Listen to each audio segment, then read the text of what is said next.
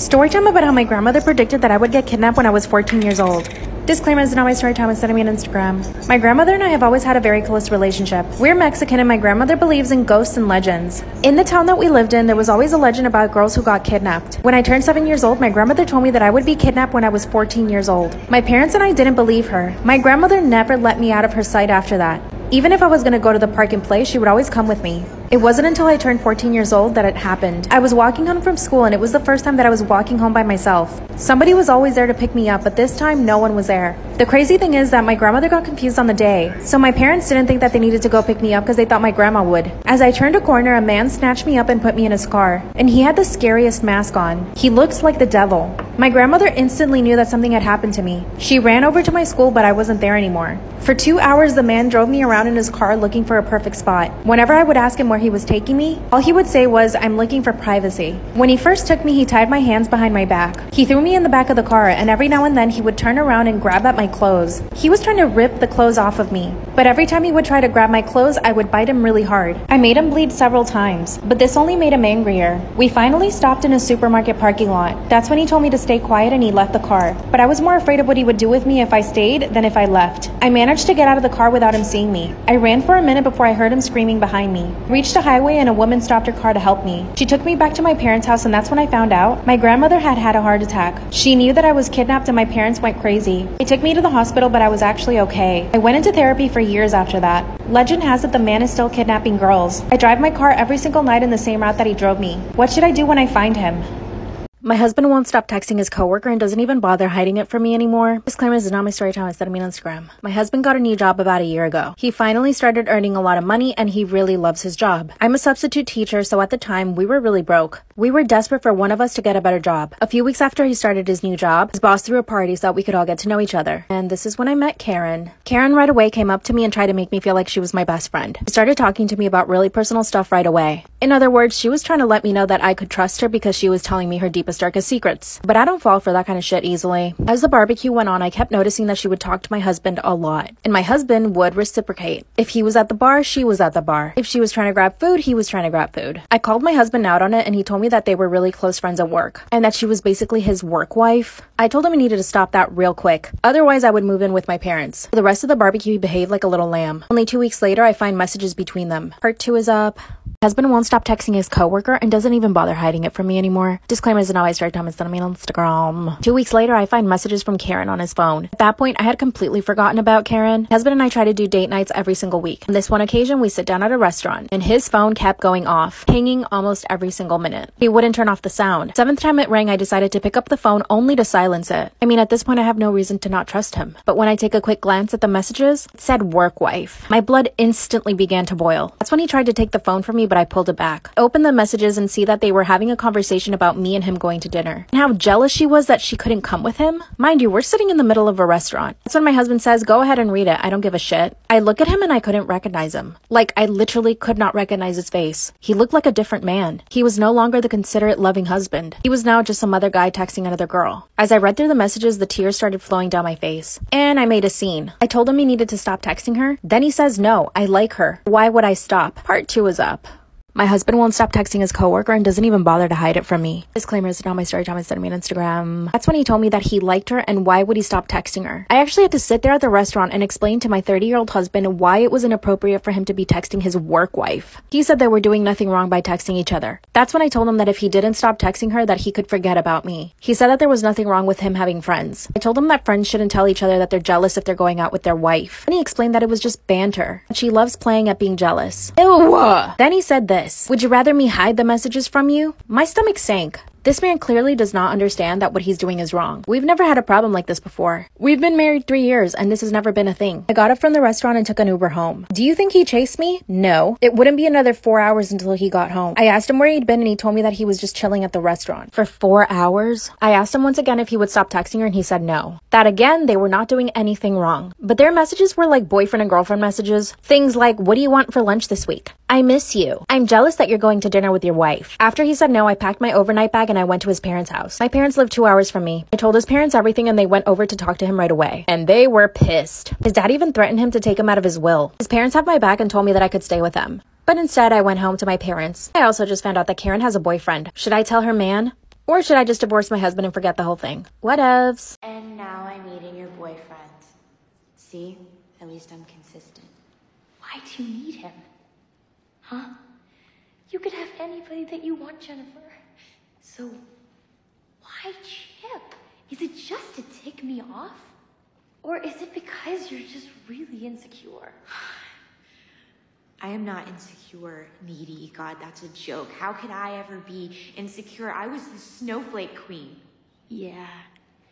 2 years ago when you were socially relevant. I am still socially relevant. And when you didn't need laxatives to stay skinny. I am going to eat your soul and shit it out, Nikki! Thought you only murdered boys. I go both ways. My boyfriend's brother got me pregnant and now I don't know what to do. 3 months ago, I started dating this new guy. He was so sweet and good looking. He took me to meet his very rich family right away. I walked into their beautiful house and his brother came right up to me and gave me a kiss. Now let me say this. My boyfriend and his brother are almost exactly identical. They are both extremely good looking. They're both super muscular and really good shape. They both have long brown hair. They both have green eyes and tan skin. I mean, they are virtually perfect looking. Here's the difference. My boyfriend is so sweet, while his brother is more of a bad boy. Flirts with me in front of his whole family. And they all think it's hilarious, even my boyfriend. But here's the problem. The more I visited their house, the more I realized I was getting butterflies every time I saw his brother. And it's like his brother knew it. He would look deep into my eyes while we had conversations. He always looked like he was about to kiss me. One day my mother-in-law decided to take me shopping to Bloomingdale's. She ended up buying me a $2,000 necklace. These people have money. When we got back to the mansion, I decided to put the necklace on. But as I was struggling, my boyfriend's brother decided to help me out. Slowly put the necklace on me. Then he started smelling my neck. Then he started kissing my neck. And then he started kissing me and we started making out. I couldn't help it. Part 2 is up. That's when my brother-in-law started kissing my neck. Then he made his way to my mouth, and we started making out, passionately. I physically couldn't stop myself from kissing him. After we kissed for a minute, we realized we were in the kitchen. Anybody could walk in on us. That's when he grabbed my hand and took me outside by the pool. He took me behind the pool house, and then we just started kissing more. We were back there for like 20 minutes. So my phone rings, and it's my boyfriend, his brother. I push him off, and I run back into the house. For the rest of the night, he just kept staring at me, and I basically just tried to avoid his gaze. We didn't talk about the fact that we kissed at all for like 2 weeks. After the 2 weeks, I found myself alone in their house again. He comes up to me and starts trying to kiss me again, but this time I did have a little more self-control. He did something I never expected. He picked me up straight off the couch, threw me over his shoulder, and took me to his bedroom. Then he started kissing me more. And again, I gave in. I couldn't help myself. It's like I physically can't stop myself from touching him. He kissed on his bed, and then it happened. Yep, we did it. It was amazing and magical, but I instantly felt remorse. Let me clear something up though. I am still very, very attracted to my boyfriend. I mean, if anything, I would have rather done it with him, but there's just something about his brother that I find intoxicating. I instantly felt sick to my stomach. I left his room and went back home. My boyfriend called me and asked me why I wasn't waiting for him at his house. I told him that I didn't feel sick, so he came over and brought me chicken soup. I just did the dirty with his brother and he brought me chicken soup? You can imagine how guilty I felt. 2 weeks later, I wasn't getting my period. So I took a test and it turns out I'm pregnant. And I'm pretty sure it's his brother's. I broke the news to him and his family that I'm pregnant and they're so happy. He proposed to me and we're engaged now. His brother, on the other hand, still tries to kiss me. But he just got a new girlfriend. We'll never tell the truth though. Or should I? These fantasies started 2 years ago? 3 years ago? When? 2 years ago. It's always the same. It starts the same way. How? Tell me. I prepare for the noble war. I'm calm. I know the secret. I know what's coming and I know no one can stop me, including myself. Do you target people who have been mean to you or unkind? My best friend told my parents that I lost my V card because she was jealous. 2 months ago, I started dating a new guy at our high school. He was the new guy in school and every girl wanted to be with him, including my best friend. Now, before this, my best friend and I had never had any problems between us. She never showed herself to be envious or jealous of me, so I trusted her. And I literally told this girl everything. The new guy started showing me a lot of attention. He followed me on Instagram and DM'd me right away. Apparently, I reminded him of his ex, who he was obsessed with. One morning, my best friend and I are hanging out before class starts. The new guy walks up to us, says good morning to us both, and then asks me if he could talk to me privately. That's when my best friend says, "You can talk in front of me. I'm her best friend and she trusts me." So then he proceeded to ask me out in front of her. The look on her face was terrifying. She was so pissed off. Of course I said yes and he walked away. That's when my best friend said, "Oh my god, he's kind of ugly. Did you smell his breath? It stinks really bad. Why would you ever go out with that guy?" Then she says, "You better not go out with him." That's when she said, "You better not go out with him or I'll tell your parents." I looked at her and said, "You wouldn't dare." She's like, "You're right, I wouldn't." By the way, my parents were very strict. They'd never let me go out on dates, much less have a boyfriend. The weekend comes around and I'm getting prepared for my date. So I told my parents that I was going to be with my best friend the entire weekend. And of course they believe me. I sent her a text message saying, "Hey, I told my parents I'm going to be with you. So if they ask you, you got to cover for me. She says, of course I will. I go on the date with the new guy and it was so much fun. For the first time ever, I was treated like a girl. He held my hand, he was kissing my neck, and he paid for everything. Like I said, up until that point, I'd never really had an experience like that. I was falling for him quick. We'd gone to watch a movie and at the movie theater, he started kissing me. Of course, I kissed him back. That's when he asked me if I wanted to go back to his house because his parents weren't home. And I said yes. As we're driving to his house, I was so excited. So I texted her out of excitement telling her that I was going to be going back to his house. She replied and told me that I was a slut and that I was being too easy. She even asked me to send her a picture of what I was wearing, which I did. Then she replied, you'd look like a slut. Then we got to his house and we started making out again. Part 3 is up. That's when we started doing the dirty in his room. All while my best friend is slut shaming me. Could hear her messages come in as we're on his bed. I grab my phone and silence it and see that I have about 20 text messages from her. I read the first one and it said, you better not be effing him right now or I will tell your parents. But of course I ignored them. I was doing it with this guy. But to be honest, it ended pretty quickly. As I'm getting dressed, he says, do you need me to drop you off at your best friend's or can you stay and have dinner with me? This boy was trying to cook me dinner. Of course I said yes. I text my best friend and tell her, why are you being so mean? I told her that nothing happened, but she wouldn't believe me. That's when I told her that he was going to make me dinner at his house, and this is when she got even angrier. She said, why is he making you dinner? What did you do to have to get that dinner? I told her nothing and she wouldn't leave me alone. That's when she started calling my phone. Of course I didn't answer. 3 minutes later, I get a call from my mom. I answered right away and pretended to be at my best friend's. And that's when my mom told me that my best friend called her and told her the truth. So I couldn't lie anymore. Took me to my parents' house and they were furious. My parents told this boy that he has to marry me. He literally ran away. I ran out of time. Part 4 will be up soon. Here's what I think you should buy from the Sephora Beauty Insider Sale. That is the look of a crazy person who has put her skin through hell. Currently, my skin is super irritated. I even have stains from makeup on my face right now. And you know the only way I'm gonna fix this problem right now is by giving my skin a little TLC. So I decided to use the Kate Somerville Exfoliate. So this is me before and this is me after. This is one of the most iconic skincare products ever. I mean, just look at the color, you know it's gonna work. But don't take my word for it. Go and read all of the reviews on this product. It's that good. This is their best-selling exfoliating treatment that improves texture, pores, and radiance in just 2 minutes. I'm not even joking, 2 minutes, and you actually start feeling it right away. And the best part is that it actually helps to prep your skin to better absorb the rest of your products. Then I use the Hydrocate Recharging Water Cream. This is a new lightweight moisturizer. It plumps, it hydrates, and it does all of that by using Aquaport hydration technology. What is that? Let me tell you. Aquaport works by unlocking existing water pathways and creates new ones to transport deeper, more longer lasting hydration. I mean, what else could you need, especially if you live in cold weather? It's a technology that provides an 80% increase in hydration in 20 minutes. You better be grabbing your keys because you can get both of these for up to 20% off at Sephora right now. Bye. After my bestie told my parents that I lost my V card, they wanted to force me to marry the guy. And then he ran away. My parents were so furious. That's when I called my bestie to confront her about what she had done. But guess what? She ghosted me for 4 days. I even went to her house and confronted her, but she wouldn't open the door. My parents grounded me for 2 months. They took my phone away and all I could do was go to school and come back home. They even took me to the gynecologist. I was absolutely humiliated. And the boy, forget about it. He also ghosted me. My dad even wanted to go to the boy's house to confront his parents, but I managed to convince him not to. They even wanted to press charges because he's almost 18. Do you see how much drama this caused me? Finally, I see my bestie at school. And guess who she was with? Yeah, the boy who I lost my V card to. She even made up a rumor that I begged this guy to do it with me, but luckily he does have a backbone and denied it. After about dating for a week, he broke up with her because she was being mean to me. That's when he came back to me and apologized. He said that he really liked me and he came to my parents' house and apologized. My parents finally accepted him, and we've been dating now for 6 months. And my bestie is not my bestie anymore. Bye, B. Story time about how my bully set me up to have me essayed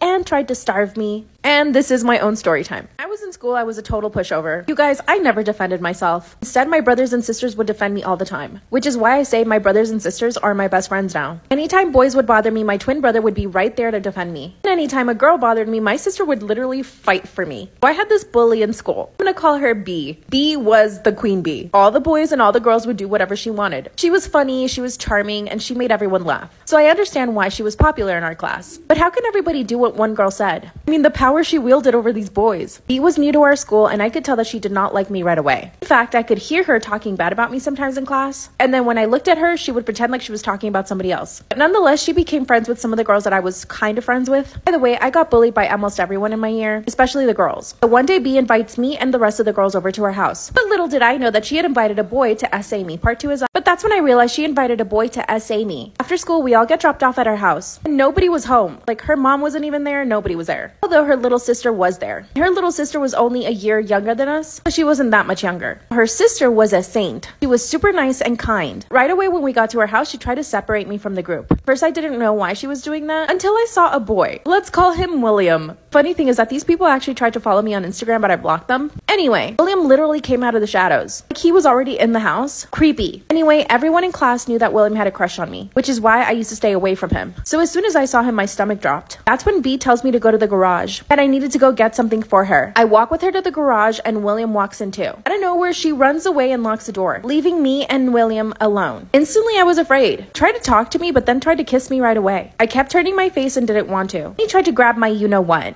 And that's when he tried grabbing my you-know-what. Kept pushing his hand away while he was trying to stick his tongue down my throat. The whole thing was incredibly disgusting. Mind you, I'm 13 at the time. And I push him away really hard and start banging on the door. Linda opens the door, and everyone that was invited was listening through the door. And they all started cackling like it was hilarious what had just happened to me. Me, on the other hand, I was crying. I called my mom and asked her to pick me up, but my mom couldn't come right away. It would be like another hour before she could. William left and I felt much better. B then gave me a half-ass apology, which I look back and I'm like, at least she did, but still not cool. That's when she starts offering everyone food except for me. She warmed up tortillas and scrambled eggs and made everyone a plate, except for me. She looked at me and said, oh, there isn't enough for everybody. That's when her little sister comes up to her and says, stop being so mean, give her food. Her sister took me to the kitchen, warmed me up a tortilla and some of the leftover eggs. I sat down there with her sister and we both ate together. After that, her sister and I became friends. But B was so mad that her sister gave me food. They even got into a huge fight in front of us. Moral of the story, if your bully ever invites you over, just don't go. I have so many more personal stories. Should I do more?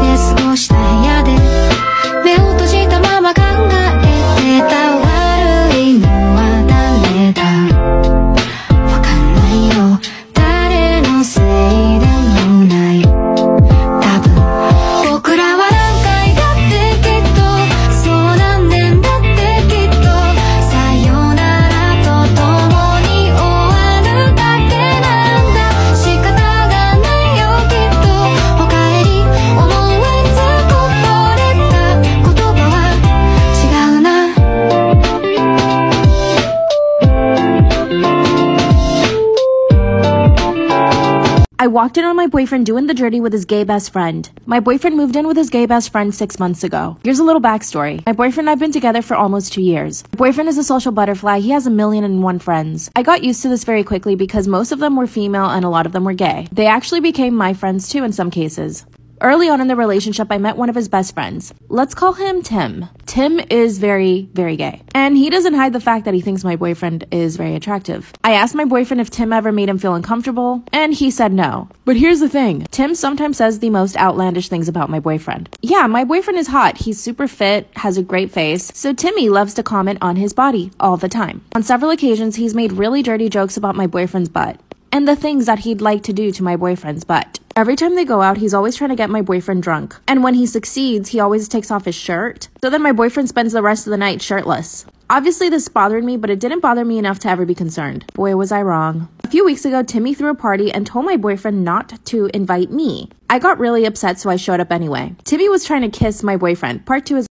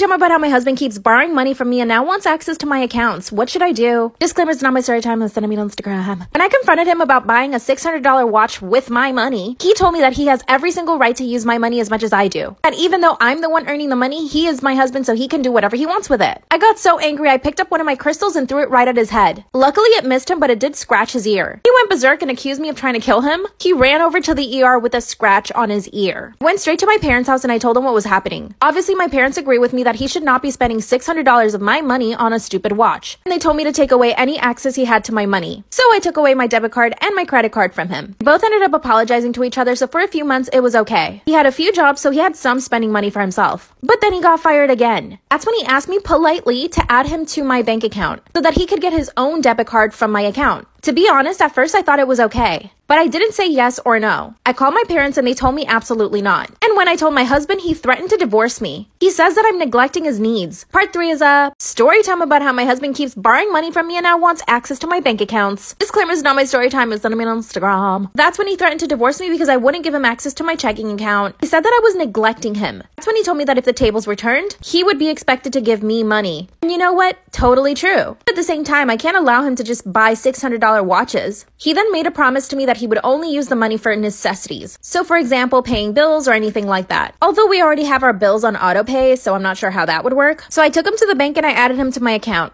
I know you all must think I'm so stupid right now. And you know what? I am. 2 days later after he got his debit card, I checked his bank account and he had signed up to 3 different OnlyFans accounts. That's a total of $50 a month coming out of my paycheck plus all the things that he buys on the website. I confronted him again and he told me that it was just for fun. And that because I'm at work and he's home alone, he needs something to entertain himself with. Then he told me that if he didn't have the OnlyFans accounts, he would probably end up just cheating on me. And then he asked me, what do you prefer, me watching stuff online or me actually going out and finding women? This is where I need your help. I see his point, but I'm not sure if this is like manipulation or something. He really seems so genuine and he's always doing my laundry, cooking, and cleaning up for me. Even rubs my feet when I get home from work. And I haven't told my parents about this. I think they'll hit the roof. Should I let him have access to OnlyFans and use my money? Or should I put a stop to it and risk him cheating? What should I do?